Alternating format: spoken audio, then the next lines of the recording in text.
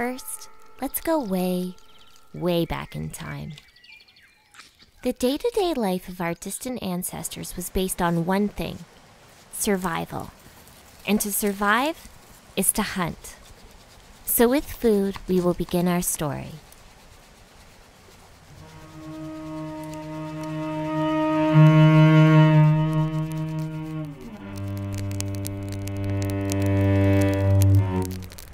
Let's imagine two hunters preparing the catch of the day. Eating in groups requires them to intuitively agree on what defines a fair share.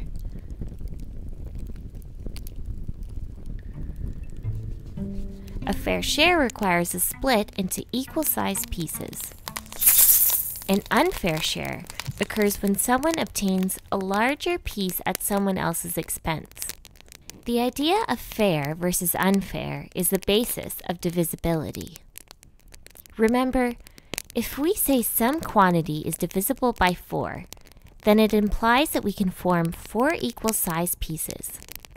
Now, in order to hunt successfully, our ancestors needed a way to predict animal migration patterns and plan future hunts. How could they predict the most successful times to hunt? This question leads to one of the oldest and most powerful human technologies, the clock. All clocks are based on some repetitive pattern which divides the flow of time into segments. To find repetitive patterns, they look towards the heavens. The most obvious cycle is the rising and the falling of the sun each day. However, they would have required longer cycles to track longer periods of time. For this, they looked to the moon, which seemed to gradually grow and shrink over many days. And every so often, a beautiful event would occur. A full moon. But was the period between one full moon to the next constant? To answer this, they needed a method of counting. Ancient artifacts show they counted this pattern using notches, or numerals.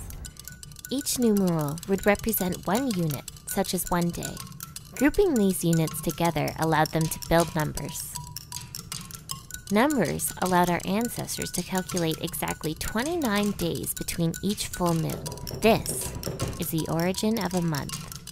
However, when they tried to divide 29 into equal parts, they ran into a problem. It was impossible. No matter how hard you try, you could not split 29 into equal pieces. We could say that 29 is unbreakable.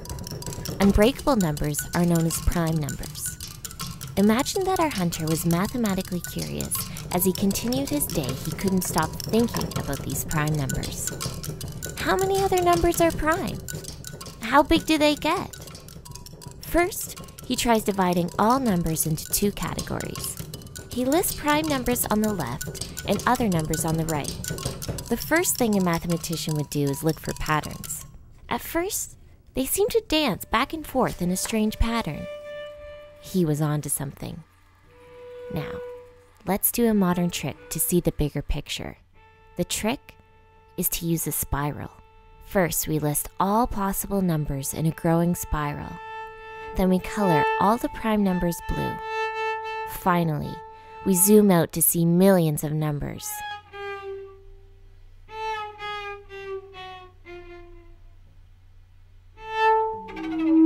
Here is one of the great examples of true mathematical beauty. This is a pattern of primes, which goes on and on forever. Incredibly, the structure of this pattern is still unsolved today.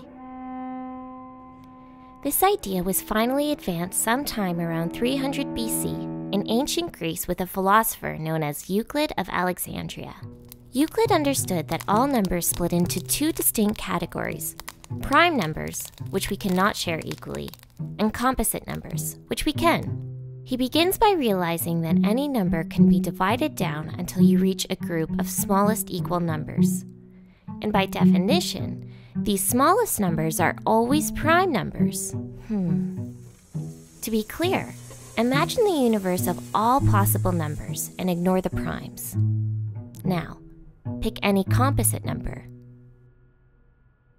and break it down You are always left with prime numbers. Euclid knew that every number could be expressed using a group of smaller primes, or building blocks. No matter what number you choose, it can always be built with addition of smaller primes. This is the root of his discovery, known as the fundamental theorem of arithmetic. As follows. Take any number, say 30, and find all the prime numbers it divides into equally. This is known as factorization. This will give us the prime factors. In this case, 2, 3, and 5 are the prime factors of 30. Euclid realized that you could then multiply these prime factors a specific number of times to build the original number. In this case, you simply multiply each factor once to build 30. 2 times 3 times 5 can be thought of as a special key or combination for 30. So every possible number has one, and only one, prime factorization. A good analogy is to imagine each number as a different lock. The unique key for each lock would be its prime factorization. No two locks share a key. No two numbers share a prime factorization. This idea marks one of the greatest advances in the history of mathematics and will return thousands of years later in our story.